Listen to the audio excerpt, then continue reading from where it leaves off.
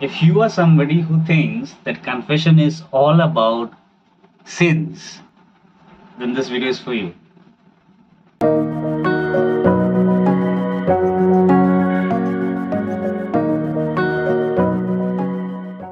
Hello everyone, my name is Matthew, and in today's video I'm going to share with you something which is bothering you for a long time.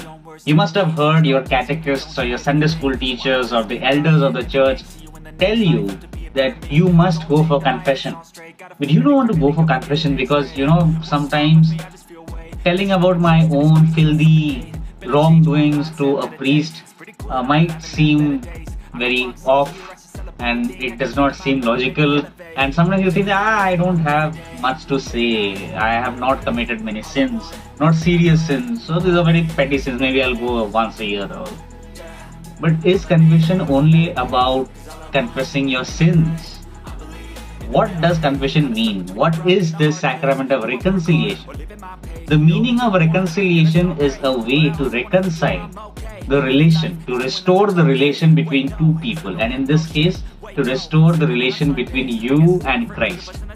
So, if that is what reconciliation means, then is it only about sins? Is it only sins that takes you away from Christ? Just listen what the Catechism says about what is it that we must take for confession. Essential elements of every confession are an examination of conscience, contrition, a purpose of amendment, confession, and penance. So mark the word amendment. Amendment means to amend, to restore, if whatever is broken, to repair that relation between two persons. And if it is only sins that is taking away me from my Lord, then I am wrong.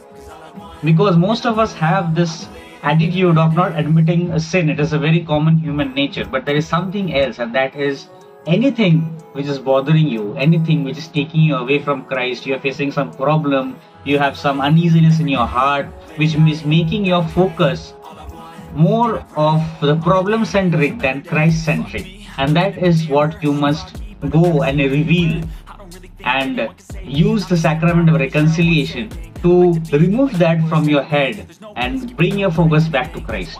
After all, it is all about rebuilding the relation between you and Christ.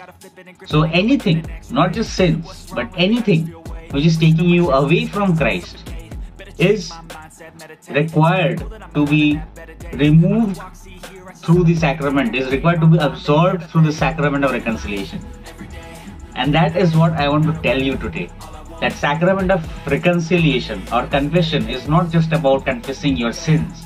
It is also to share with the priest who is there on the chair and who acts on behalf and from the power invested upon him by Christ himself to absolve sins, to counsel you. Confession is also about counseling. It is not just about, giving you penance, and penance and all will come. But the first thing that you need to do is you need to unload your weights that you are carrying on your shoulder, carrying in your heart. And tell me something, is it only about the guilt of sins? Don't we have various problems in life, worries in life, worries about bad news that we have heard, insecurities, doubts, fears? Isn't it about those things? Don't you realize that most of the times when we are supposed to pray, we don't, or when we're supposed to read the scripture, we don't, because that time you're busy thinking about these problems or these issues that have come up in life. It is also about these things, and we must be sincere enough to realize this. But if you're somebody who genuinely didn't know about this, then it's good news for you that you can go for confession, you can go and use the sacrament of reconciliation for addressing these problems as well. Maybe you will not find solutions to these problems, but the solution is Christ, and your focus will be back on Christ and not on these problems. Once my focus is back on Christ, these problems will go away, because Christ has the solution to all problems. So I encourage you to go for confession, not just to confess your sins, but to share all the problems and unload yourself of all the burdens in life.